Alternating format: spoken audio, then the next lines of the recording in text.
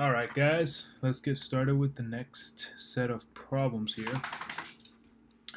Now we're pretty much we're combining everything we've been doing now into this section, which we're gonna compute the couple moment, the resultant force acting on this wooden frame, okay, and then we're gonna replace all of it by one resultant force, okay, at A. So maybe the resultant force points in this direction, okay, and then combined with the moment that these three forces cause on this structure. So it could be like our final result should be something like this. Not really the directions or anything, but just depicted as resultant force and a combined moment, and that's it. Alright, so let's get on to that. Let's do the easy part first. Let's compute the summation of forces. So let's see, what's the so we're going to need to do the resultant force in the x direction, okay, and the resultant force in the y direction, okay. So let's take care of those things. So my coordinate system is going to be like this, x and y. Alright, and I'm also going to say that counterclockwise is positive, like always. Okay. So in the x direction, I have this minus 200-pound force. Okay, in the y direction, I have this minus 150. Okay. Now let's look at this one, this 100-pound force up here. They give you a triangle here, 3, 4. So we know this is 5. They just love these. They just love it. 3, 4, 5 triangle. Okay. So you know that this right here is another proportional triangle of 3, 4, 5. Okay. And we also know that in the x direction, it's going to be like this. And in the y direction, it'll be like this. Okay. So let's do that. So in the x direction, where it's going to be positive, because pointing to the right, 3/5 times 100. And in the y direction, it's going to be positive, 4/5 times 100.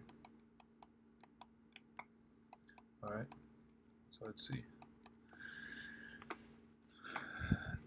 So this is 100 divided by 520, so that's 60. So this is going to be 60. And you'll see why I'm drawing them here first. 60, and then this is 80. Okay, so minus 200 plus 60 will give us minus 140 pounds. In the y direction, we get minus 150 plus 80. Alright, so we're going to have minus 70 pounds. Okay, so now my resultant, okay, in vector form is going to be minus 140 I minus 70j. Okay, and then the direction of it, we're going to do the inverse tan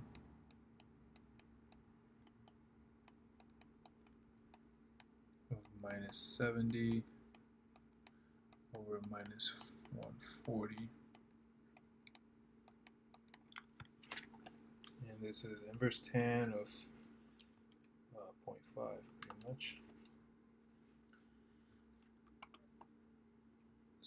Yeah, inverse tan of 0.5. Yeah. And make sure I'm in radians, degrees, sorry, make sure you're in degrees.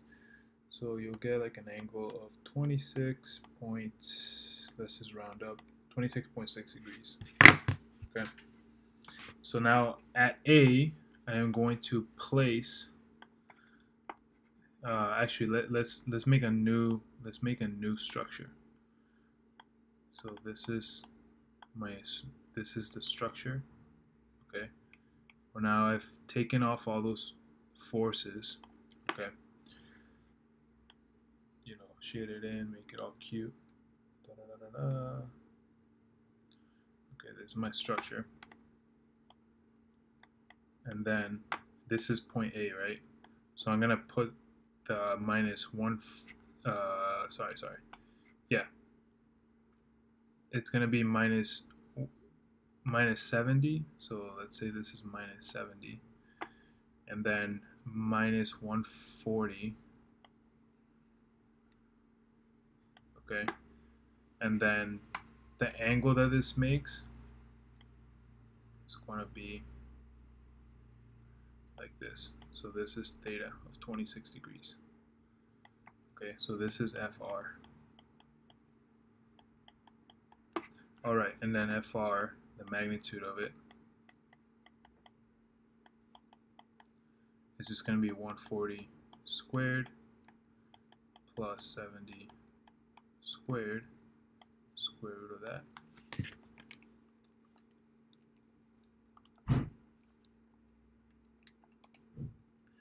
Which will be 156.5 pounds. Okay, so FR is 156.5 pounds. Okay, so now we've replaced all the forces. Notice how I didn't draw any force here or anything like that. I've taken all those forces, bunched them up at point A. Now I want to bunch up all the moments at A. Okay, so let's take all the moments at A. So sum all the forces at A, and that'll give you the resultant at A. Okay, so right away, let's look at this 200-pound force here. This 200-pound force, if you keep drawing the line of action, extend it all the way, it's gonna intersect A. So this 200-pound force is just pushing on A. So it's pushing that bottom board into A. It's not making it rotate about A. Okay. Compared to this 150-pound force. This 150-pound force is trying to break A, or break the board and make it rotate in this direction, right? So we know that's going to contribute a moment. So it's going to be 150. Now, what's the perpendicular distance from the 150-pound force to A, or from A to the 150-pound board force? It's going to be 3 feet. Okay. Now let's look at the forces up here. Oh yeah, and this is going to rotate clockwise, so it's going to be negative. All of the forces up here, this 60-pound force, which is the the component in the x direction, again, it's going to push on this part of the board, right? So it's going to want to make it rotate down, in a clockwise sense. So we know that's going to be a negative moment. 60 times some distance, right? And then what's the distance if we extend the line of action of this, of that force, right? What's the distance that I need to move it so it intersects? So the line of action intersects A. Well, it's going to be 4 feet. Okay, 4. I know it's close to the 5 feet, but remember the 5 feet was the hypotenuse of this weird triangle here. Alright, so it's going to be times 4. Alright, and then last but not least, we have this 80-pound force.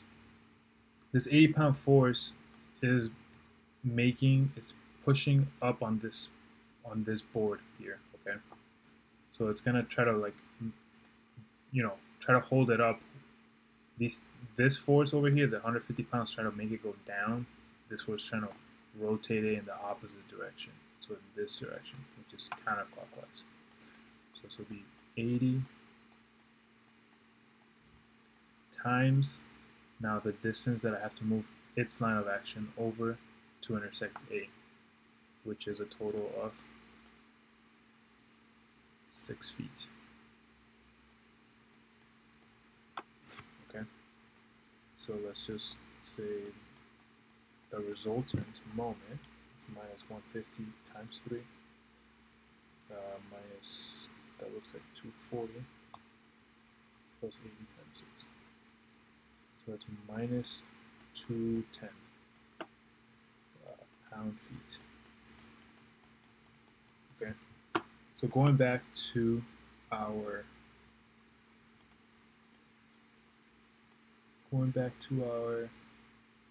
board here, or a little, oh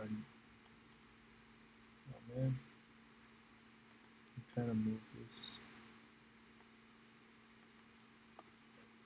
Okay, well, let's just go back from the beginning. So let's just, because it's not gonna fit here. So let's draw. Okay, this is the board.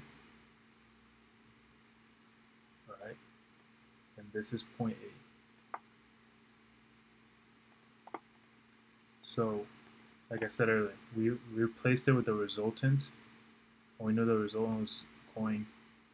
We know it had fx and a negative fy resultant. So this was, you know, the negative 70 and the minus 140 here. Right, and we know the resultant. This yielded the resultant of 156.5 pounds. So it made an angle of 26 degrees, 26.6, okay? And now let's tack on this clockwise resultant moment that we just found. So resultant moment, okay, it's going to be at clockwise 210. So then at A, I'm going to add, let me do it in a different color. Oops. It's going to be a clockwise.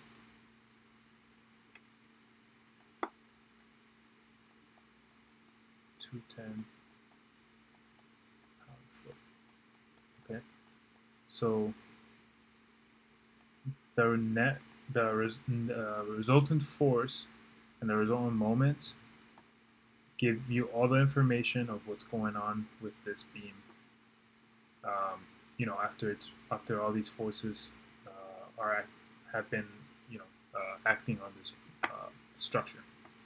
Okay, so that's how you replace the all the forces along with a couple moment at a certain point. Okay, so yeah, and that's pretty much it for this one. And then we'll be doing it for a little more complex situations in the following examples. Alright guys, thanks for your time. Let me know in the comments below if you have questions, concerns, things I should improve on. Alright, take it easy.